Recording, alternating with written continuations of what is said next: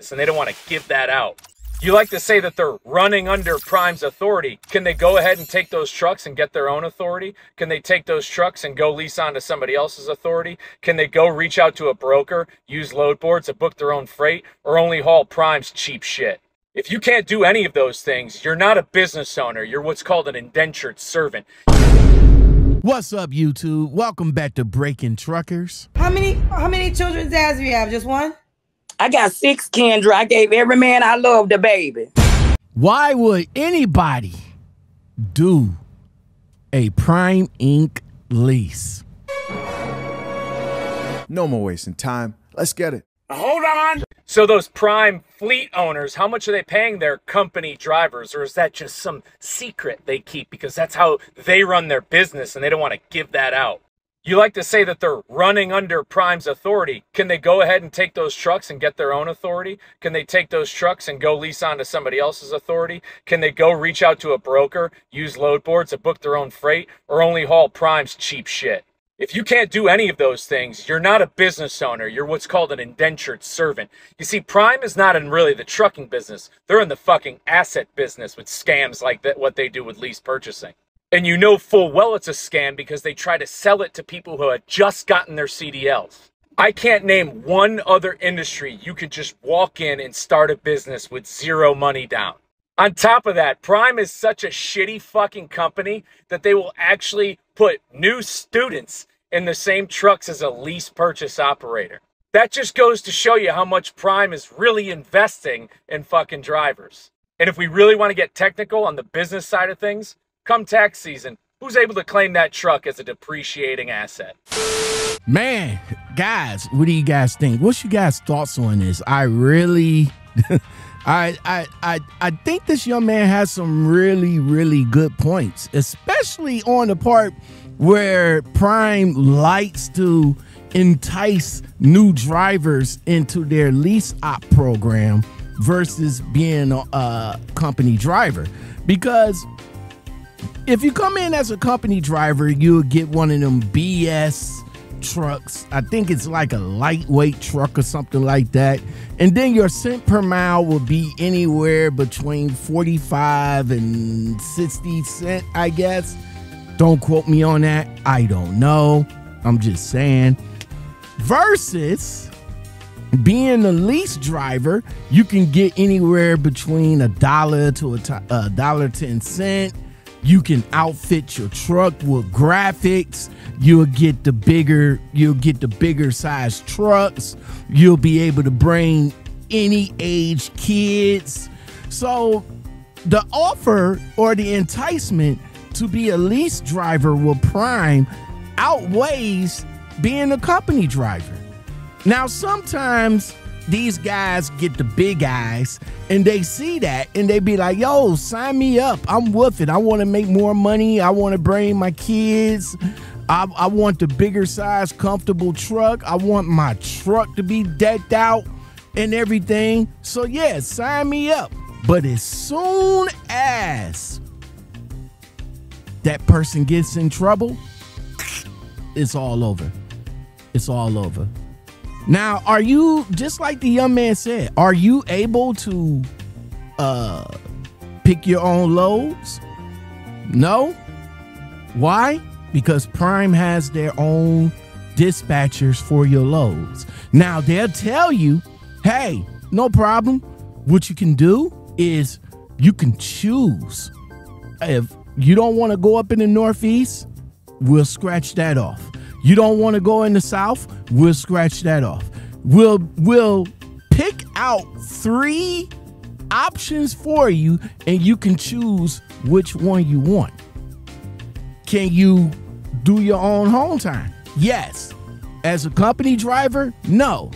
But as your home time, yes, you get to go home anytime you want. You tell the dispatcher, hey, I want to go home today. I'm sure they'll get you home today.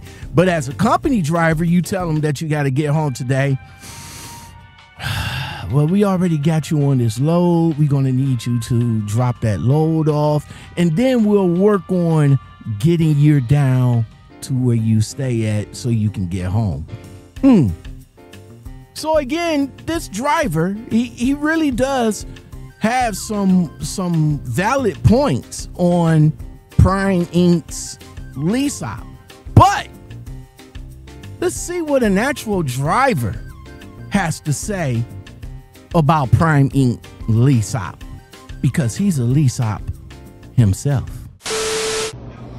Hey, I work at Prime too. Let me break it down for you real quick. Why would anybody do that lease BS program they've got? Okay, there's a couple of things to consider. First and foremost, not everybody has $15,000, $20,000, $30,000, $40,000 to start with to buy a truck and become a true owner-operator when they start out. People who buy their own truck and go straight into owner-operating can sometimes be negatively affected by that. Because if there's a problem with the truck, guess who that's on? That's on you. A lot of owner-operators go bankrupt within the first year when something like this happens. Whereas a lease operator starts off with a truck that is almost always new or really close to being new, and 100% of the time, at least at Prime, is under warranty. Plus, let's say your engine blows out a month after you start off and you don't have the money to fix it. Well, not only is that covered under warranty, but anything that's not covered under warranty, Prime will work with you so that you can put it on a payment plan and pay that back, as opposed to having to fork out whatever amount of money that would cost you normally. Us lease operators also get breakdown pay. So if your truck is in the shop for more than a certain amount of time, I believe it's 2 days, you start making a certain amount of money per day that the truck is broken down. This helps you cover your cost for the truck payment. There's also the tire fund. So Prime takes a little bit of that money that you make and puts it into a tire fund for you, so that whenever you do have tire issues, it can come out of the tire fund. And if your tire fund goes negative, that money gets replaced and reimbursed at the same rate that it was before. So you could have a negative tire fund and still make a good paycheck, because the only money that's going into that tire fund would have been the amount of money that would have gone in normally, even though it's negative. Being a lease operator also helps you get your feet wet into what the trucking industry is actually like, without having as much of the liability as if you went out and bought your own truck and started running around and trying to be successful in the spot market. But, and I can't emphasize this enough, the most important reason why people do the lease purchase program at Prime, or whatever company they choose, although I would highly recommend Prime, is the fact that I do what I want. So this young man says, let me break it down for you, because if you thinking about going owner operator right out the gate, you could be affected negative by it. But can you be negatively affected by lease op if you don't know how to do it right? I'm just asking. I'm just asking. I don't know how it works. If it works over there, it works over there. You got some successful lease op guys that kind of converted over into owner operating successfully with Prime. But then you have a whole lot of drivers that has failed at it too. So I'm not sure. I mean, if you want to come in on the lease side to understand how to operate a truck and the business side of things, maybe that's a good step into. You step in, you want to be an owner operator, but you don't want the problems that owner operator has, because everything with the truck is your problem. Being an owner operator, from the top, bottom, under, back, front, everything. That is your problem. Truck breaks down, you're gonna have to get it fixed. While it's getting fixed, if it's your only truck, you still gotta get out there and trying to get that money coming in. So while your truck is down, what you gonna do? Now you gotta rent a truck while your truck is getting fixed. That's money coming out. Then once you get finished renting the truck, you gotta put it back, get back in your truck. Now you gotta recoup the money that you put into the rental truck, right? But being a lease op on the lease side, you really don't have all them problems, right? I mean, you know, Prime will take care of the truck if it's up under warranty, and then they'll just, you know, nickel and dime you every week just to pay it back, you know, with the quote unquote maintenance fund. You know, that thing that that they take money out of your settlement every week to go into a maintenance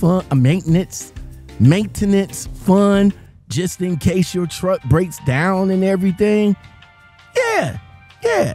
Prime will handle all of that. And if you don't have enough in the maintenance fund, Prime will still take care of the truck, but they still gonna come to recoup that money that they paid.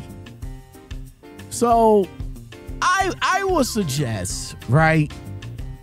I would suggest to, if you want to go lease, or if you want to come and be an owner operator, I would suggest to go lease, you know, sort of like mess up somebody else's truck so you can learn everything, so that when you get your own truck, you will automatically know right off the rip if anything goes wrong with it. You know what to do exactly because it happened to you in that lease truck, right? Now, let me know in the comments below. Is going lease with a mega carrier is a good idea, or going lease with a black ops company, is that a better idea? Or should you just be a company driver for maybe about a couple of years, stack your money up, and then go and lease purchase your truck from a dealership? Let me know in the comments below. My radio, believe me, I like